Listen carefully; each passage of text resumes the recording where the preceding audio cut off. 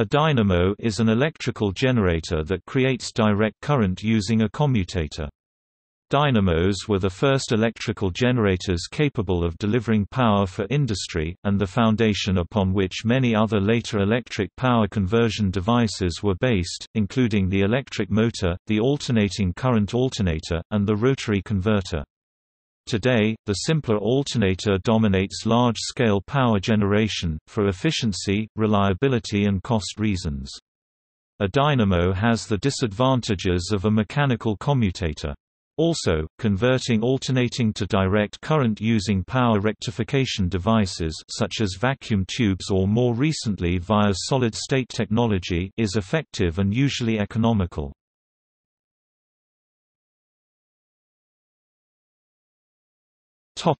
Etymology.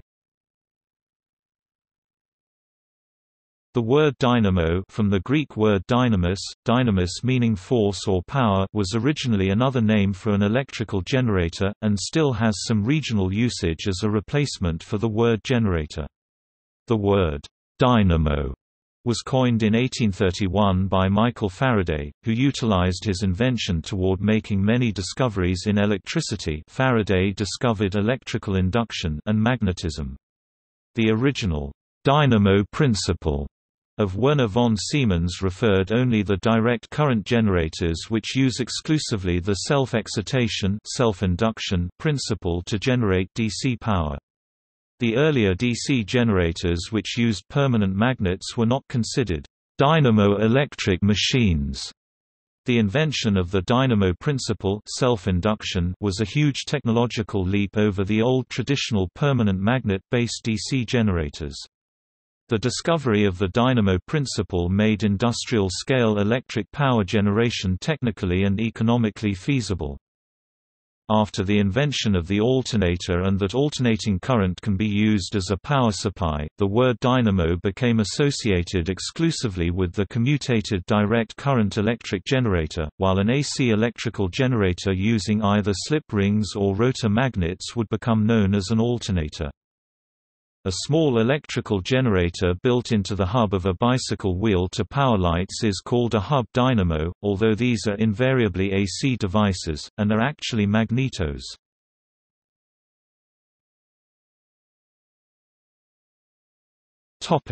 Description. The electric dynamo uses rotating coils of wire and magnetic fields to convert mechanical rotation into a pulsing direct electric current through Faraday's law of induction. A dynamo machine consists of a stationary structure, called the stator, which provides a constant magnetic field, and a set of rotating windings called the armature which turn within that field. Due to Faraday's law of induction, the motion of the wire within the magnetic field creates an electromotive force which pushes on the electrons in the metal, creating an electric current in the wire.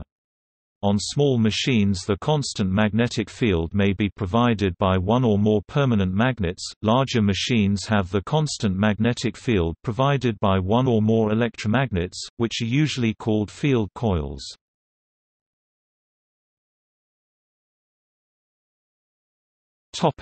Commutation. The commutator is needed to produce direct current. When a loop of wire rotates in a magnetic field, the magnetic flux through it, and thus the potential induced in it, reverses with each half-turn, generating an alternating current.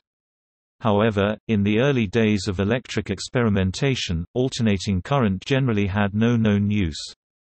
The few uses for electricity, such as electroplating, used direct current provided by messy liquid batteries. Dynamos were invented as a replacement for batteries. The commutator is essentially a rotary switch. It consists of a set of contacts mounted on the machine's shaft, combined with graphite block stationary contacts, called brushes, because the earliest such fixed contacts were metal brushes. The commutator reverses the connection of the windings to the external circuit when the potential reverses, so instead of alternating current, a pulsing direct current is produced.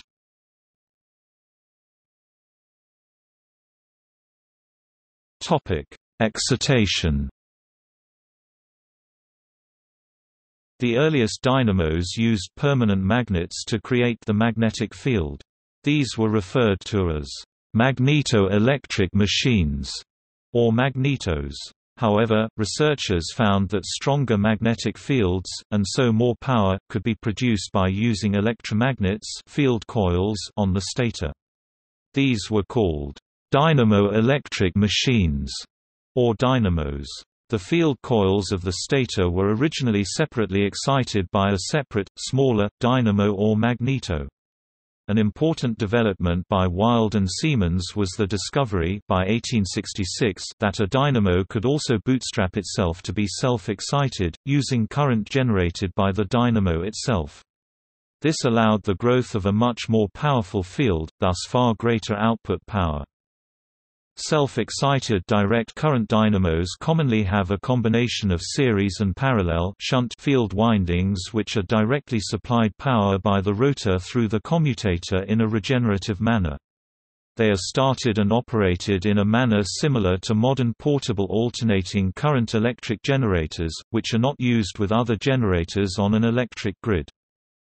There is a weak residual magnetic field that persists in the metal frame of the device when it is not operating, which has been imprinted onto the metal by the field windings.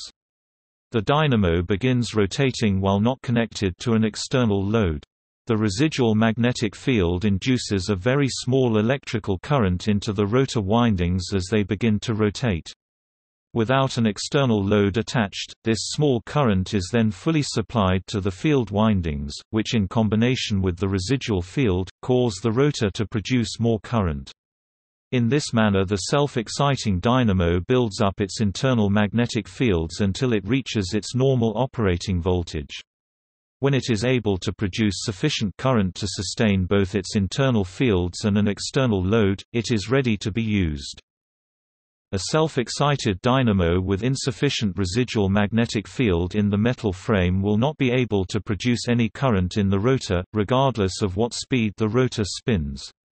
This situation can also occur in modern self-excited portable generators, and is resolved for both types of generators in a similar manner, by applying a brief direct current battery charge to the output terminals of the stop generator.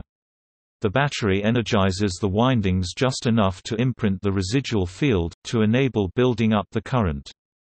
This is referred to as flashing the field. Both types of self-excited generator, which have been attached to a large external load while it was stationary, will not be able to build up voltage even if the residual field is present. The load acts as an energy sink and continuously drains away the small rotor current produced by the residual field, preventing magnetic field buildup in the field coil.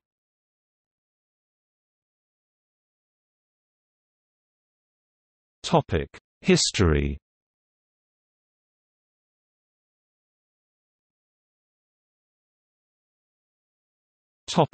Induction with permanent magnets. The operating principle of electromagnetic generators was discovered in the years 1831 to 1832 by Michael Faraday. The principle, later called Faraday's law, is that an electromotive force is generated in an electrical conductor which encircles a varying magnetic flux. He also built the first electromagnetic generator, called the Faraday disk, a type of homopolar generator, using a copper disk rotating between the poles of a horseshoe magnet. It produced a small DC voltage. This was not a dynamo in the current sense, because it did not use a commutator. This design was inefficient, due to self-canceling counterflows of current in regions of the disk that were not under the influence of the magnetic field.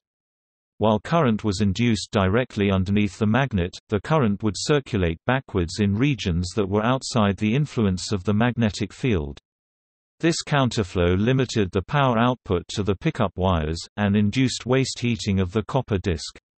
Later homopolar generators would solve this problem by using an array of magnets arranged around the disk perimeter to maintain a steady field effect in one current flow direction. Another disadvantage was that the output voltage was very low, due to the single current path through the magnetic flux. Faraday and others found that higher, more useful voltages could be produced by winding multiple turns of wire into a coil. Wire windings can conveniently produce any voltage desired by changing the number of turns, so they have been a feature of all subsequent generator designs, requiring the invention of the commutator to produce direct current.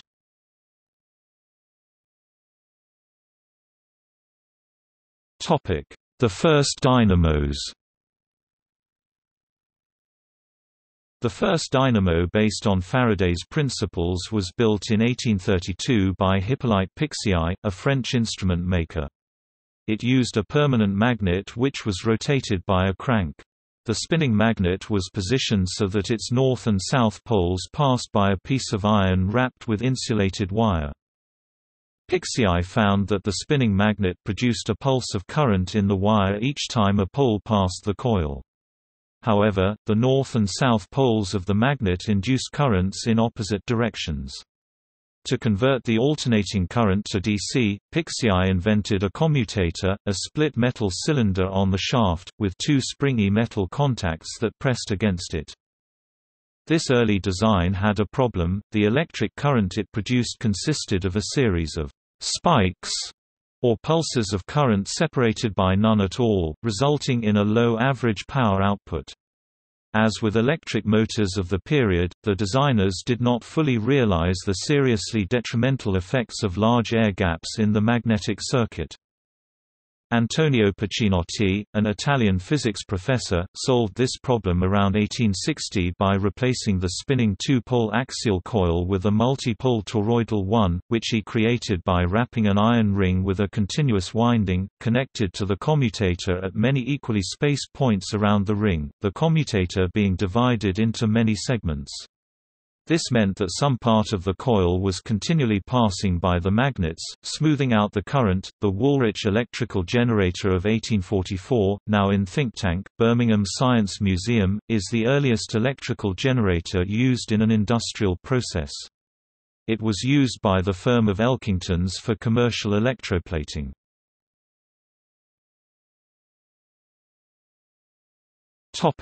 Dynamo self-excitation.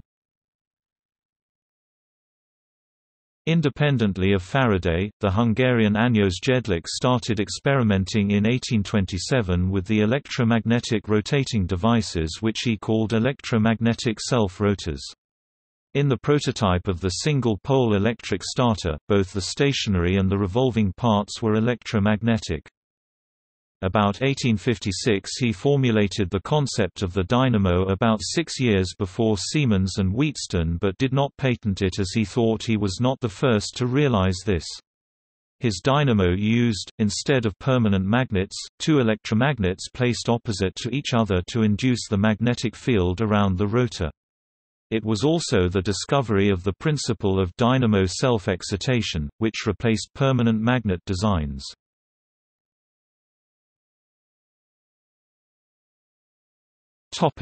Practical designs. The dynamo was the first electrical generator capable of delivering power for industry. The modern dynamo, fit for use in industrial applications, was invented independently by Sir Charles Wheatstone, Werner von Siemens and Samuel Alfred Varley. Varley took out a patent on 24 December 1866, while Siemens and Wheatstone both announced their discoveries on 17 January 1867, the latter delivering a paper on his discovery to the Royal Society. The Dynamo-electric machine employed self-powering electromagnetic field coils rather than permanent magnets to create the stator field. Wheatstone's design was similar to Siemens, with the difference that in the Siemens design the stator electromagnets were in series with the rotor, but in Wheatstone's design they were in parallel. The use of electromagnets rather than permanent magnets greatly increased the power output of a dynamo and enabled high power generation for the first time. This invention led directly to the first major industrial uses of electricity. For example, in the 1870s Siemens used electromagnetic dynamos to power electric arc furnaces for the production of metals and other materials. The dynamo machine that was developed consisted of a stationary structure, which provides the magnetic field, and a set of rotating windings which turn within that field. On larger machines, the constant magnetic field is provided by one or more electromagnets, which are usually called field coils. Zénobie Gramme reinvented Pachinotti's design in 1871 when designing the first commercial power plants operated in Paris. An advantage of Gramme's design was a better path for the magnetic flux, by filling the space occupied by the magnetic field with heavy iron cores and minimizing the air gaps between the stationary and rotating parts. The Gramme dynamo was one of the first machines to generate commercial quantities of power for industry. Further improvements were made on the Gramme ring, but the basic concept of a spinning endless loop of wire remains at the heart of all modern dynamos. Charles F. Brush assembled his first dynamo in the summer of 1876 using a horse-drawn treadmill to power it. Brush's design modified the Gramme dynamo by shaping the ring armature like a disc rather than a cylinder shape. The field electromagnets were also positioned on the sides of the armature disc rather than around the circumference.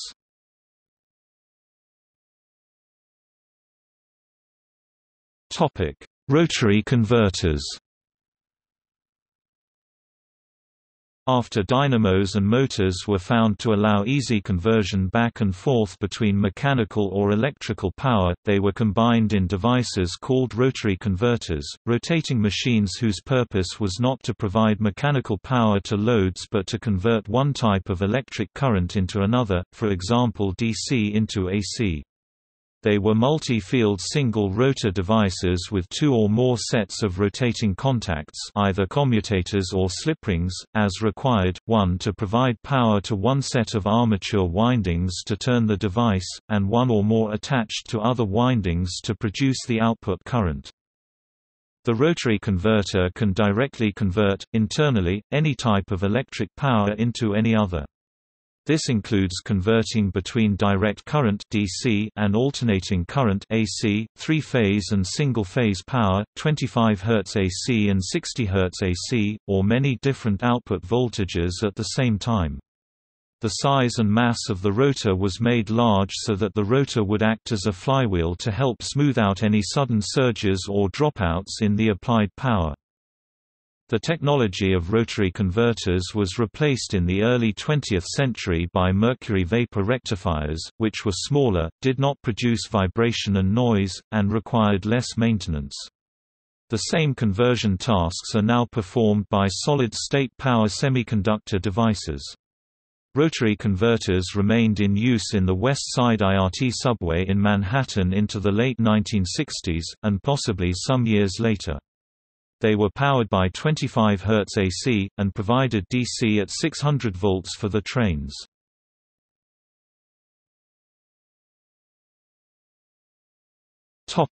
Historical uses.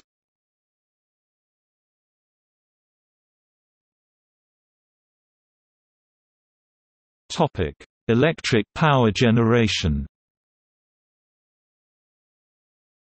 Dynamos, usually driven by steam engines, were widely used in power stations to generate electricity for industrial and domestic purposes. They have since been replaced by alternators. Large industrial dynamos with series and parallel shunt windings can be difficult to use together in a power plant, unless either the rotor or field wiring or the mechanical drive systems are coupled together in certain special combinations. It seems theoretically possible to run dynamos in parallel to create induction and self-sustaining system for electrical power.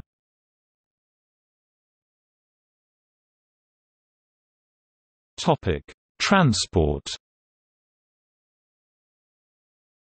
Dynamos were used in motor vehicles to generate electricity for battery charging. An early type was the third brush dynamo. They have, again, been replaced by alternators.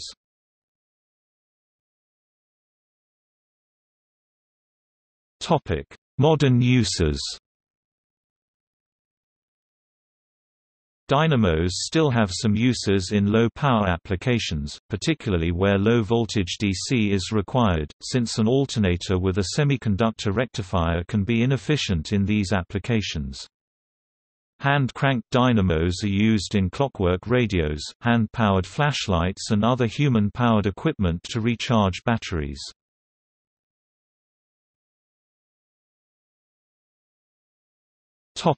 See also: Bottle dynamo, the electrification of the world, Werner von Siemens and the Dynamo-electric principle. Siemens Historical Institute